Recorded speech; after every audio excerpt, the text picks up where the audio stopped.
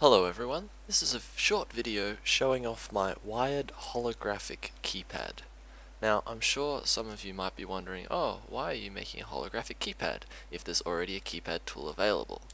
Well, due to the increased prevalence of my keypad hacker and other people's keypad hackers that I must say I haven't used because I've got my own, which you can find in my channel videos by the way. There's a link to the code in that video's comment. Anyway, because of the increased use of them, I decided that I needed to make something that was more secure. Of course, it is possible to tweak my keypad hacker to hack what I'm about to show you, but it would be rather difficult and you would need some technical know-how. Anyways, without any delays, I shall place the keypad chip and it will start creating the numbers, and that is to prevent the issues with the wire hologram burst limits. Now after that's been done, I must place a text screen with the model of the plate 025x025, which you can set in console commands like that, and then you just place that one there, and we wire the string to the string, the foreground to the foreground, and the background to the background. Now, as you can see from this expression, all of the things are clearly defined at the top.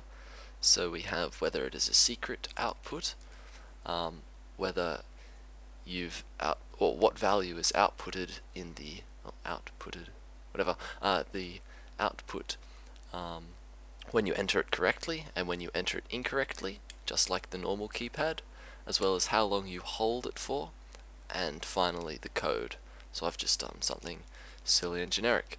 So when I go to the keypad and enter in the code, you can see it appearing on the screen and then it enters. Now unfortunately I still haven't figured out how to get the sounds in, so just assume that it's making all of the keypad sounds, and you can hear those if you get it for yourself.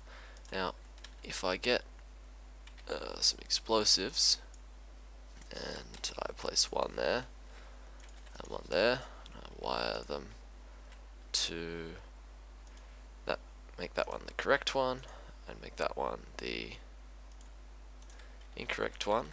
If I enter the code correctly, bang. If I enter the code incorrectly, the other one goes off, and of course it makes the different sound. On top of that, you can set it into secret mode, and I'll change the code, and I'll just replace the expression. It has to rebuild the keys, and once that's done, we can enter in our new code, which comes up as asterisks instead of the numbers, and it works. So that's pretty much all there is to this keypad hacker. If I whip out my, sorry, not keypad hacker, if I whip out the keypad hacker, you can see that no keypads are found because this is not a keypad entity, it is just a hologram on top of a plate. That's all I really wanted to show in this video. I will figure out some way to paste the code so that anyone who's interested can use it. Thank you for watching.